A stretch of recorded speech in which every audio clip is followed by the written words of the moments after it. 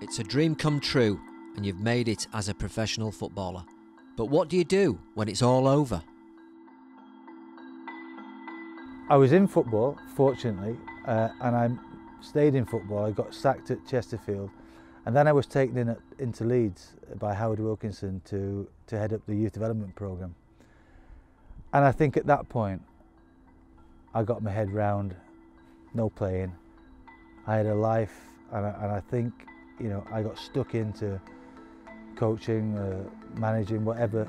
I really got into it at Leeds. There's limited jobs. I mean, I found that this summer myself. You know, I lost my job at Leeds because of the new owner coming in.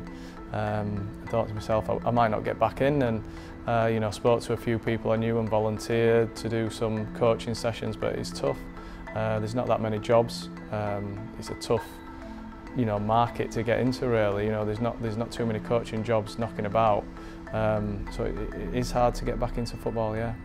Don't get me wrong, maybe we should ring the PFA and say, listen, I need some help, I want to get on a course, but when you finish playing football, that all costs money, and sometimes if you play at the lower levels or whatever level you play at, and your money might have lost your money gambling or through whatever, with divorce or whatever it might be, you might not have the money to pay for courses now.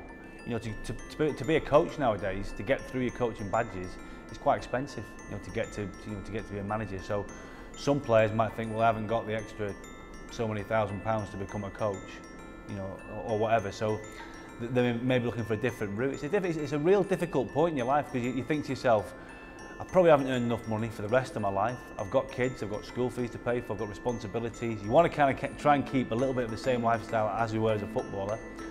So it's trying to work out probably that middle ground where you can maybe get a little bit of both, and it's a real tough time. And you know, I'm speaking because I know I've been there. You know, everyone sees you've got a bar in the city centre. You know, you're out and about. You know, I don't always have it good. You know, I have a lot of bad times as well, like any other person does in life, and you know, you have to battle on. Paul Hart had the locks of a Greek god when he played for Leeds. As a retired centre-half, he returned to the club as a youth coach under Howard Wilkinson and won the FA Youth Cup not once, but twice. So what happened to the best defender never to be capped by England? I broke my leg when I was 34. It was a bad break, double compound, on my first game at Birmingham. And shortly afterwards, I got asked if I would like to be player coach at Notts County, funny enough.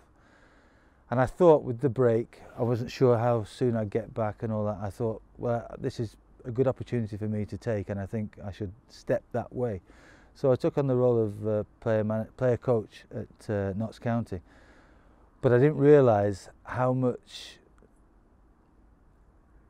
not playing. I played 26 games in the first season, but it was killing me. I didn't really, because of the broken leg, I wasn't quite satisfying myself with the performances, and I think I had a bad time at that point in terms of coming to terms with not playing football, because I felt I could have played on till I was 38, 39, and I was certainly fit enough. So I had trouble getting my head around it. I became manager then at Chesterfield and all that sort of stuff, but it was a nuisance to me for a few years, I've got to be honest. From the minute I walked into Leeds again, I just loved it.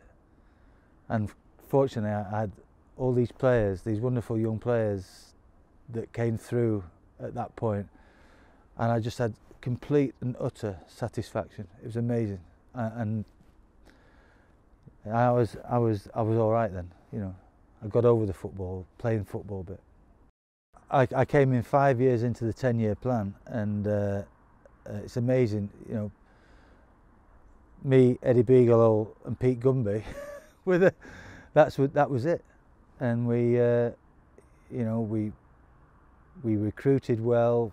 Eventually, winning the FA Youth Cup in '92-93 helped us get into parents' homes and convince people that Leeds United was the place to be. And it took another 3 or 4 years. You know, within that we got Ian Hart and Andy Gray through and all that, but then we became more prolific in '95. So it took us 4 years to get there, but we were, you know, we got to where we wanted to be, I think. Well, it set me up. I went to Nottingham Forest as an academy manager, but ultimately became manager there. But it was, and I played all the young kids that we produced at Nottingham Forest. I played them in the first team. So, fortunately, at Leeds, you know, that same group of players ended up being European Cup semi-finalists and finishing 4th in the league or something like that. And it was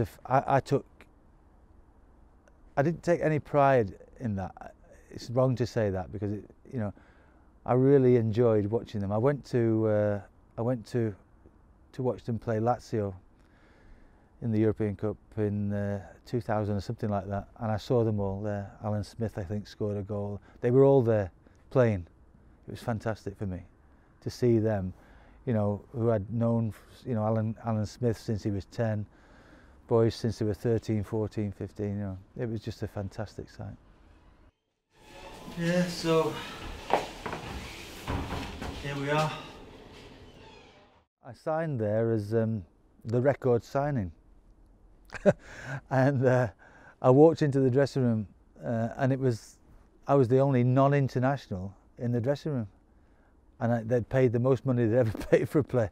It was hard to come to terms with, I've got to admit, and I struggled a bit for quite a few months. But the players were fantastic. Tony Curry, Eddie Gray, Trevor Cherry, Paul Madeley looked after me so well, and you know, I don't know, whatever I achieved at Leeds, you know, was down to them, and the supporters showed a lot of faith in me, and I'll never forget that experience. It was absolutely amazing. What a club. People, I don't know these days whether people realise how big Leeds United is and what it means, you know, to be at Leeds United. It's massive, you know, and it's, you know, when you walk out to that song, you know, and all the crowd is singing it, and you know, and they want to win. You know, nothing matters more than winning. It's an amazing feeling, you know, and I've never forgotten it. There's a couple of games that stand out, and one was at Southampton in the semi-final, where I think we lost 2-1 in the semi-final. Second leg, we were 2-0 up in the first leg, and they got back to 2-2, and we went down there. And I remember, as a back four, I remember us being 15 yards into their half, defending. We put them under so much pressure and couldn't get the win, and we absolutely pummeled them to no avail. And but I looked round and Paul Madeley was here, and we were so far into their half, it was amazing. But oh God, there were some great memories, you know, some terrific performances in there. We went to in the League Cup that year. We played West Brom 3 times, played them away, played them at home, 2 draws, and then eventually beat them. And I scored the winner at Main Road in the final game. And playing against Cyril Regis, you know, who was a beast of a man, you know, and getting the better of him ultimately, you know. But great memories. But you know, driven on by a crowd that, you know, is totally behind you. It's fantastic. I played with a lot of the lads that came through with Don Revie, and they told me about him. You know, they told me about what it was like to be there. Oh, it was definite legacy and definitely a massive influence on them. You know, when he brought together a whole group of young players, didn't he, and put them in 64 or something, 63, 64. No, they explained it to me. I understood it after that. It's the case with me. I think I had a pretty good career. Well, I had a very enjoyable career. I enjoyed it. I'm not sure everybody else did, but I certainly did. And I thought, I look back and I think I don't have many regrets about the way I was brought up and the moves I made and things like that. I was a very fortunate person with the ability that I had to have played amongst some wonderful footballers, and I don't think anybody owes me I anything. think it's a real difficult time for any sportsman, whether it's football, you know, any sport. But for me, it's a life-changing experience. I think for the first 2 years, being honest, I kind of was in a bit of a daze. I didn't know really what to do with myself. You know, it's all you know is football. All you know is getting up, getting into your car, driving down whichever motorway it may be, get to your training ground, have your breakfast and go training. And I missed it so much, and you can never replace that. I think the most difficult thing for me was coming to terms with not being able to play again. For me personally, it was injury. I had some discs removed from my back and replaced, so it was. I was basically told to stop playing, which I thought I could obviously keep playing. Tried to train a little bit more at Stoke at the time, and it just wasn't right. My back was bad, my injury was too bad, and the surgeon was saying to me, basically, if you don't stop playing, it's going to affect you in later life. So I had to think about the family, the kids, etc., and made the decision to call it a day.